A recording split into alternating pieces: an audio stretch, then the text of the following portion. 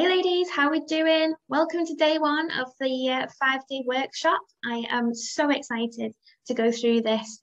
The last round of this was epic. It was buzzing, it was fun. And you may be thinking, how can you say that working through anxiety, our triggers, our pain, how can that be fun? And there's some challenging moments and there's some things that come to the surface that I find, we struggle to sort of like digest and deal with.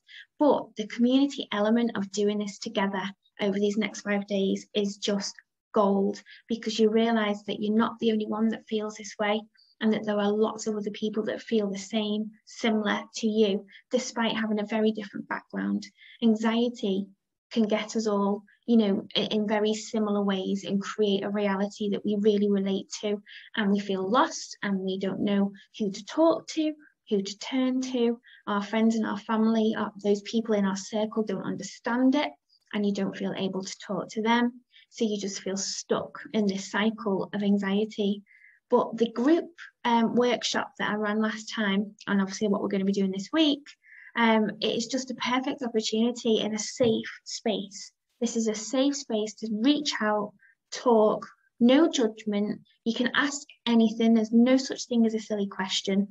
There is absolutely no fear to be had in sharing in this space with us. It's what it's all about.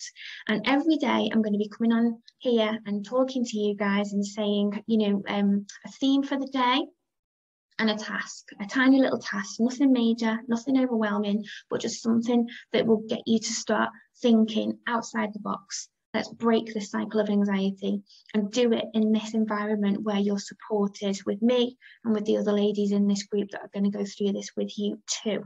So commit to it. Make time for it.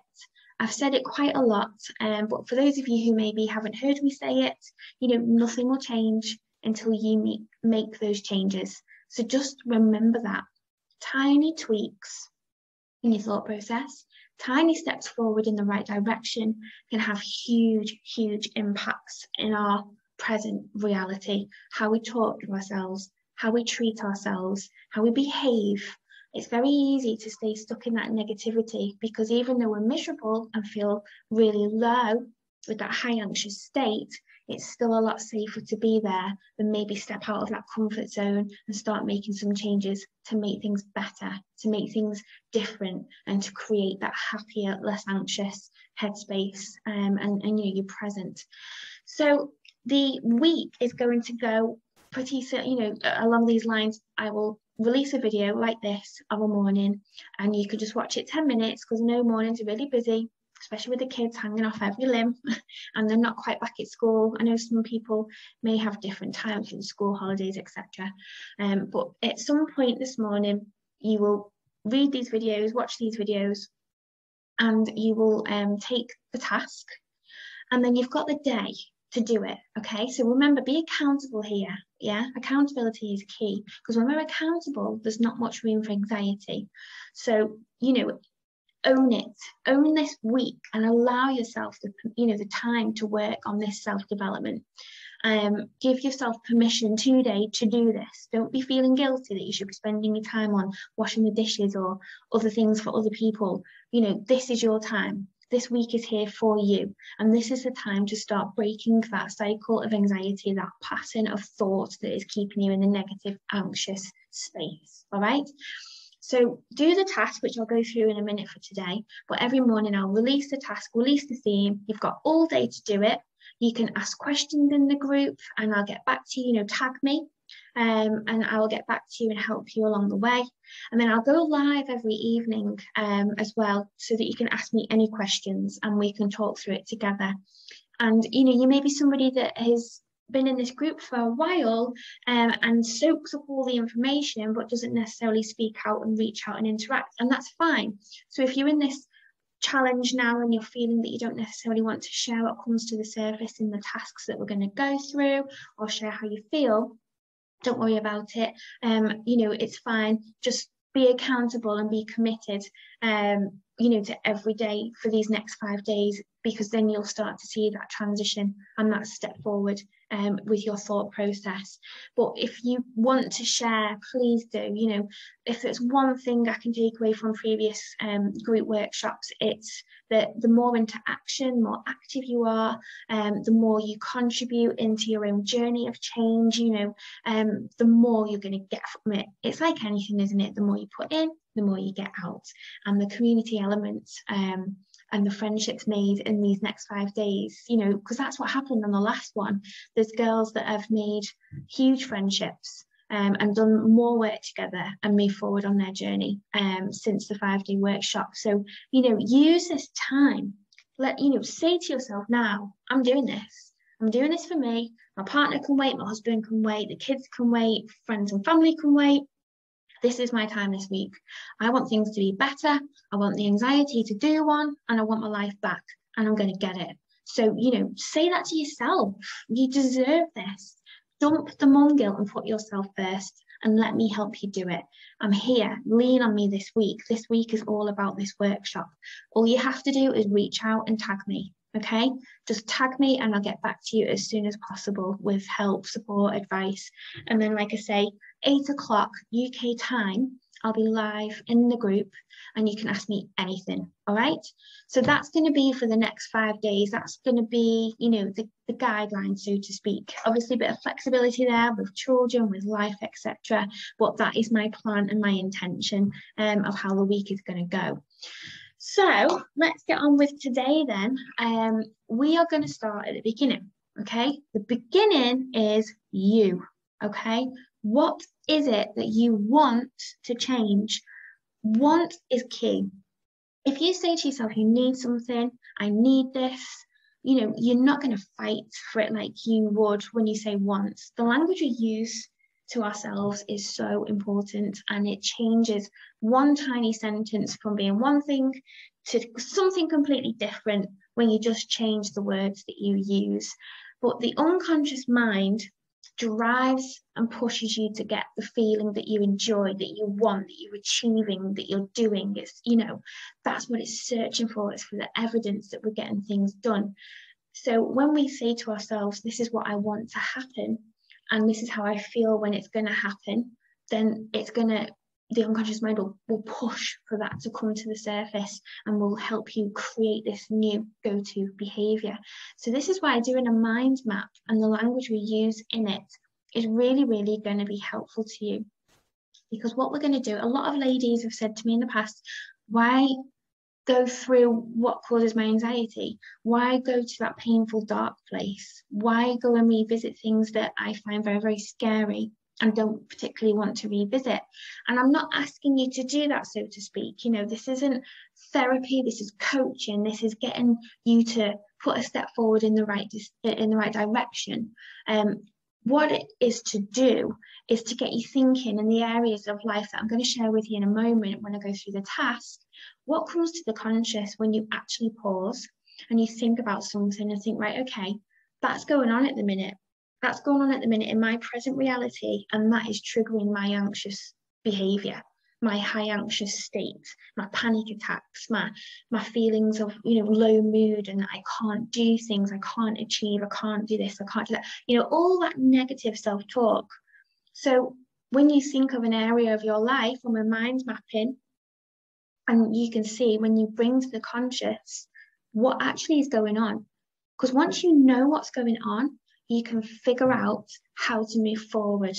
So that could be by letting go of a painful memory, a painful, you know, something happened to you, PTSD, domestic violence, a loss of a loved one, you know, lots of things happen to us, and then anxiety tends to sort of come as an aftermath. And if that's one of the triggers, then once we know what our trigger is, we know that we can work on that area and implement these tools that I'm going to be able to share with you to move forward and let it go, leave it in the past. Because what happened in the past is in the past, it's gone. And if you hang on to it for dear life, you can hold, you know, you could lose 20 years of your life because you're hanging on to the emotion, to the pain of what happened in the past.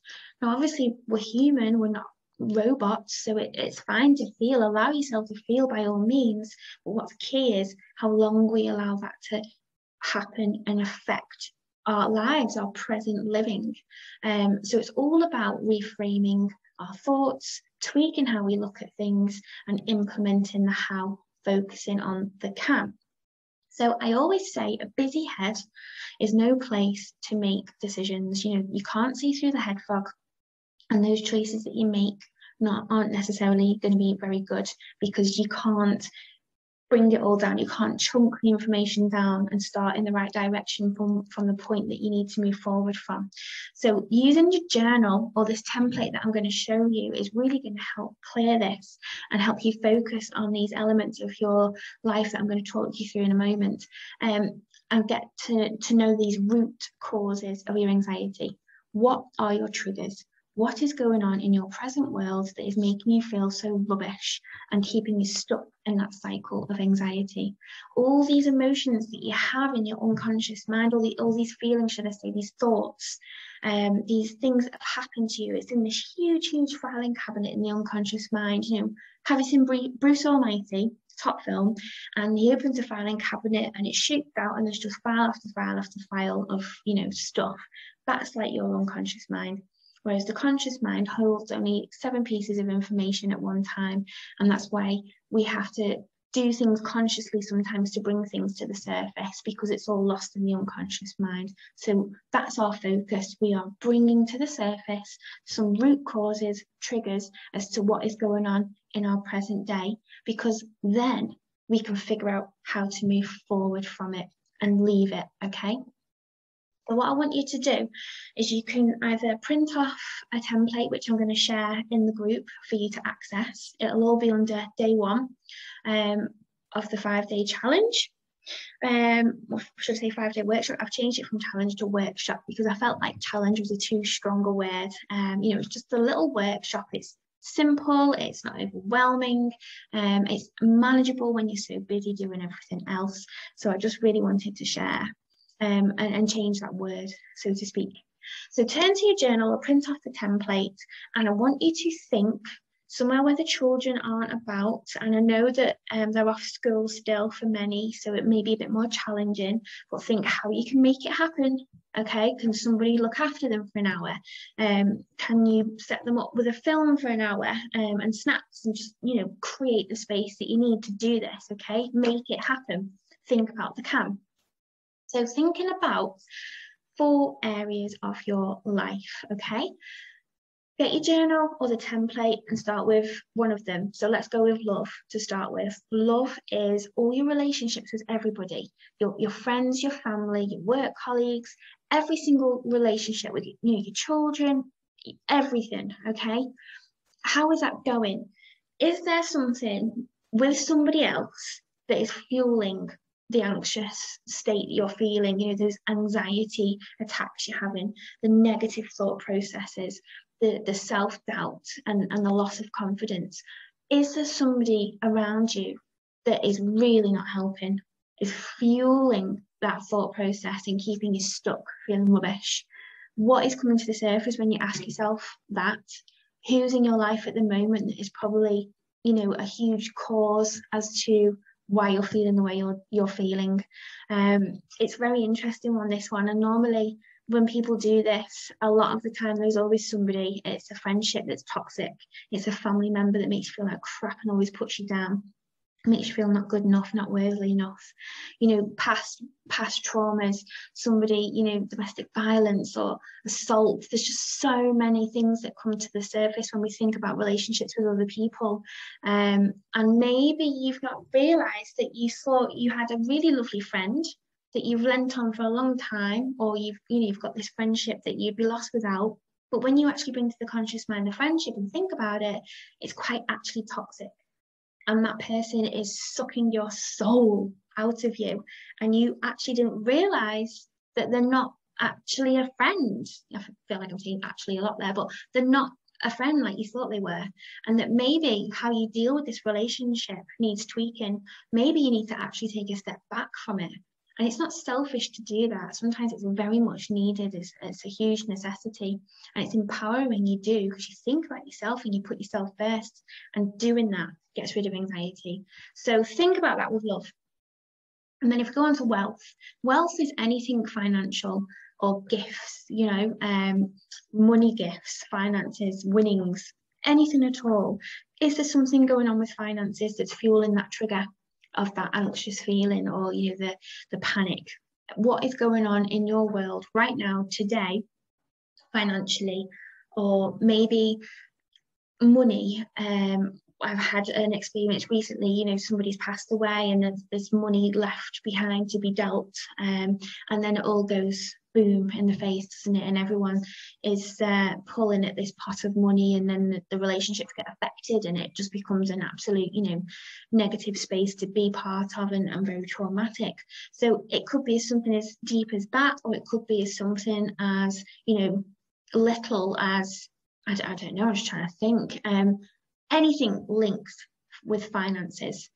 What is coming to the surface when you think about it? What is there going on that could possibly be fueling this thought process that's creating the behavior that's then creating the reality that you're not happy in right now? So the next one is health. So health, it's not just mental, it's physical as well. So both elements of health. What's going on physically? A lot of ladies in here, have said and shared that they have chronic illness, or that they've had an accident and recovery. There's lots of elements with physical illness that affects our mental health and our mental state. And it's the same with the mental health. What's going on there? How are you feeling when, you're talking to yourself? How are you treating yourself? Are you even looking after yourself? I always say, feed your mind the good stuff.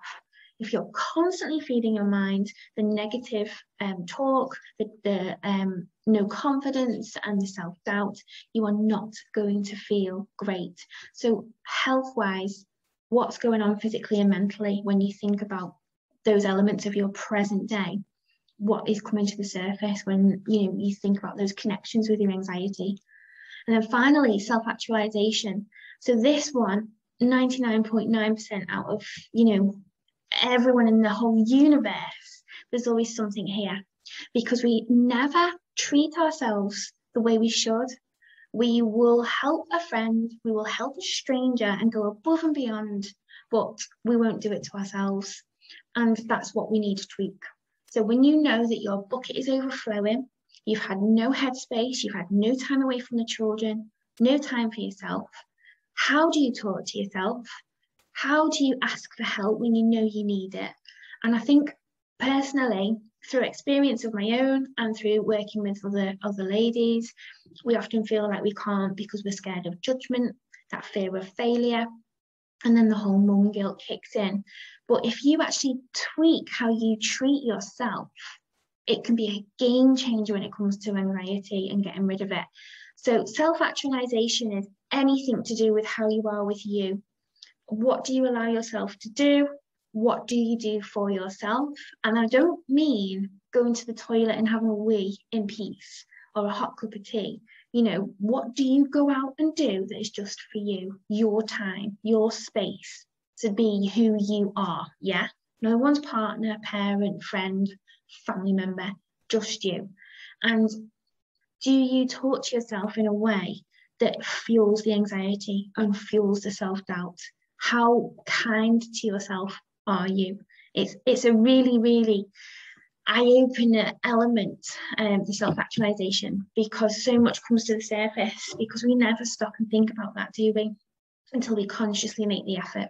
So that's what I want you to do today. Use your journal or use the template that I'm going to put in the group and print that off. And I want you to go away and just get rid of the kids, sit in a quiet space and think, ask yourself these questions about the 4 areas of life. What comes to the surface when it's linked to your anxiety and how you are feeling? What are those triggers, the root causes? And what I'll do, if you could upload into the group throughout the day what came to the surface, share with us, because another thing about sharing is somebody else could feel exactly the same and be so petrified to tell somebody that. But then when you share it in this safe, space, this confidential, safe space, 9 times out of 10, what happens is someone else goes, oh my God, yeah, I feel the same. This happened to me. I feel this way. And then you've got the connection. You've got the door open to talk. Talking is key. Talking is a huge step forward in the right direction. Talking saved my life, guys, saved my life. And it does. If you don't talk and say it out loud, then we can't fix it or change it. And then it just goes into a very dark place. So those of you who are part of this group and just soak it all up but don't necessarily interact, have a go at sharing. Have a go at sharing with us here through this week what is coming to the surface through this task and how you're feeling and what you're finding are your triggers and your root causes to your anxiety. And I guarantee another lady in here is going to go, I feel the same. And I feel exactly, you know, you're speaking my words. It's like reading about myself, you know, all those things, that realization and that relatability. That's one thing I wish I'd had in my darker days, that I had someone to talk to and someone to say to me, it's not you, it's okay, it's going to be okay. And I was surrounded by people. I had lots of family, lots of friends, but I was miserable and lonely because I couldn't talk to anybody. So don't be like that. Let's do this together. You know, I'm here. Use me. This is a week for you, okay? And I would love it if you just took that step forward, that scary step forward, and interacted and shared, because that way we're going to get you through and get you to those light bulb moments, and you're going to make the transition of the change. Okay, so I will be here all day.